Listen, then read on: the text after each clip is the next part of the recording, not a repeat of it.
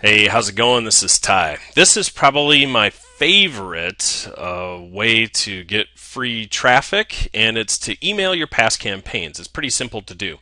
But first, you have to have past campaigns. So you have to have, we'll call it made sales or had some sort of success. And this feature is inside of the Teespring Campaign Manager, and you'll see it, well, I'll show you a screenshot, but you'll see it right underneath your campaign. This works great in a niche that you work in over and over and over.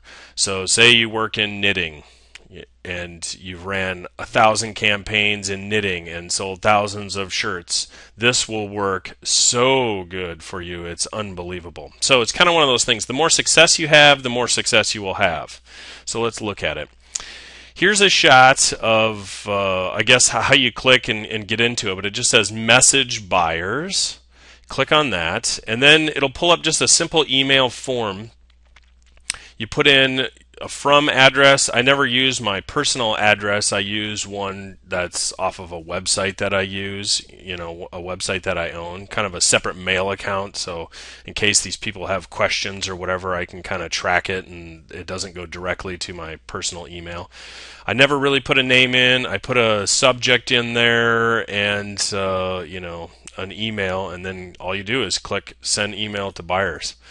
So what do I write in the email? I really like to say something to the effect of, hey, thanks for supporting us in the past. Here's a shirt you may like. Now, again, if you're working in a niche over and over, that's going to make perfect sense. So you wouldn't want to cross niches using this feature. It's just, so if you're making knitting shirts over and over, you're going to want to mail knitting shirt buyers over and over. The cool thing about this is these people are truly buyers, which is a wholly different type of email list. So after you hit send, it goes to an approval queue inside of Teespring and sits there. And it sits until approval, and this can kind of be some odd times for email marketing. Like the best emails in the universe are about, like 7 a.m. for open rates, because that's when people open their email after they get up in the morning. Shirt sales, though, I have found happen more at night, after 5 p.m. Well, Teespring, they usually approve these when they're at work, so it could be anywhere from like 9 to 5 or something like that Eastern time.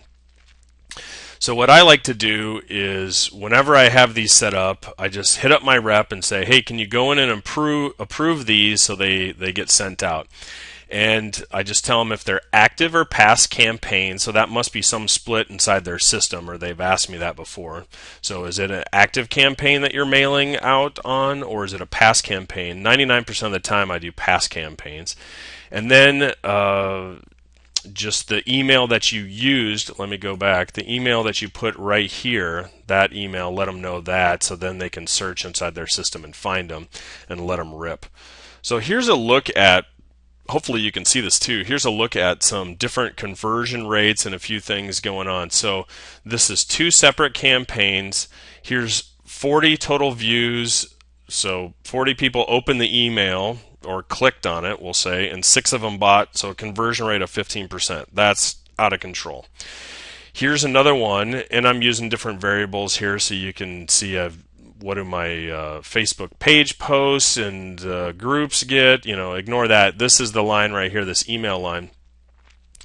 90 views, so 90 people clicked on the link, 17 purchased for a conversion rate of 13%. So that should tell you all you need to know whether this strategy is worth your time or not. It absolutely is. There's no question. Even if you're getting 1 or 2 extra sales, it's so simple. I just keep an email template in a text file and I cut and paste and put the new link in, and boom, there you go.